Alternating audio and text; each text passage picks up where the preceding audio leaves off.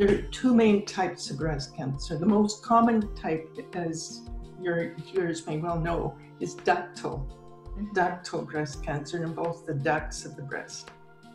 And another type is glandular breast cancer involving the glands. Now, the type of, it's a kind of relationship stress that results in ductal breast cancer. Ductal breast cancer will show up after the woman has resolved her stress around the pattern of relationship. I've helped a number of women actually, but one woman that comes to mind is a woman who figured she'd be the last person to get breast cancer because she ate organic, she was spiritual, she meditated, she had a great relationship, she was well off, she was really healthy and happy in every aspect of her life. So, boom, breast cancer. It totally floored her. She was in total shock and panicked. And, got in for surgery right off the bat. And then the next thought she had was to maybe go to Mexico or Germany for some special treatment. And then she managed to connect with me through a mutual acquaintance. And I asked her for the story of what had been going on for the years prior to the breast cancer. And, I knew it was ductal, so I knew she'd come through a pattern of stress and resolved it. That's why she felt so well, and yet she got breast cancer. Oh, okay. So her main stress was, well, first off, trying to make her marriage work. She loved the guy, but they were always fighting, and they separated and came back together and separated, and finally they were separated for quite some time. He, after a few years, came to her and asked for a divorce because he wanted to marry someone else.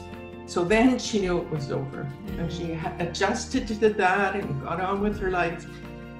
And then a few months prior to the diagnosis of breast cancer, she meets a guy and has an amazing connection with him. And it was like her body-mind got, oh, this is what a full-on close relationship can be, where I can be vulnerable and I can share all of myself and I can have a fight, but connect again and be totally in love, right? And that's what her body responded to. And the tumor in that case is a tumor to resolve after a resolution of conflict. Now, what I want to be really clear about here is that in ductal breast cancer, the tumor is showing up after a resolution of conflict. And in fact, it should be celebrated as, oh my gosh, I have come through a significant conflict and now my body is repairing, right? Oh, so the body's not sick, it's repairing. Yeah, it's a tumor of repair. Just like if you fracture a long bone like the femur, the body doesn't just fill in the crack. It throws tons of bone across the fracture and all around, and as you well know, you get a rather painful lump. It's called callus. Oh. And that's what doctors look for. Then they know there's a solid repair happening. And then over time, they don't worry about the lump because they know over 3 or 4 months, the bone will remodel to its normal outline, but with this dense band of bone, it'll never break.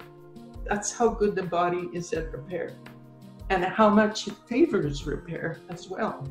So in the case of ductal breast cancer, it's a temporary tumor of repair and it'll go away on its own. Now, I know for the medical mindset that most of us have, that is perhaps totally impossible not to at least take out the lump. Like what? You mean like I don't have to do something about this? You have to realize the conflict that you come through and bring it to your conscious awareness and resolve it fully consciously. Because if it remains your body's response, then you don't get the full learning, you don't get the full healing. It's when you reflect on, what have I come through? What is my body really saying here? Then you get the full learning from the experience. It's totally unlikely to ever happen again, because you know that to hold a conflict of that level for a period of time will set you at risk again